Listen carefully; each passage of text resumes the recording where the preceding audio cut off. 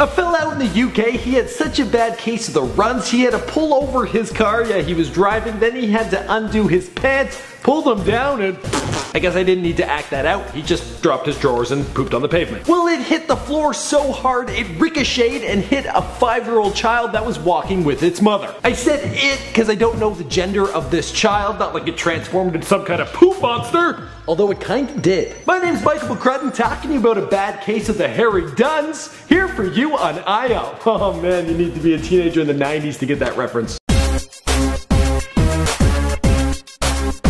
First off, let's hear from you guys. What is the weirdest situation you have been in when nature called? Me? Well, driving. You think a big Gatorade bottle would be enough to fill it up? I mean, that's what I drank, that's why I had to go. But that wasn't the case. Now this potty pants story, it has landed the man with the runs in court. He has been charged with outraging public decency by behaving in an indecent manner. Now how on earth did this kid get hit with the backlash? I mean, what was the mother thinking? She didn't pull her child away from the guy who was undoing his pants? Seriously, do I need to do this again? A review of the case, it was conducted in court, but adjourned. That means the guy has to come back to stand trial. The man is arguing he had no other choice. This was a dire situation. He had to shit on the street. And we'll keep you updated on the coverage. Ugh. In the meantime, he has been released on unconditional bail. The guy's name? Chaz Cock.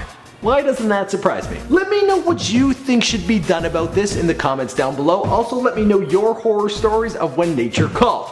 Come on, we're all human, we all pee, we all poop, even if you are the biggest fembot out there. Oh, I'm just like such a girl. We know you do it, so let's talk about it. My name's Michael McCrudden, and I'm surprised I kept my pants on because that wasn't in the script. A lot of poop stories today. We don't always do that. We cover all sorts of things here on InformOverload, so be sure to hit that subscribe button. Other videos are floating around my head. Check those out, and I'll see you guys in the next video.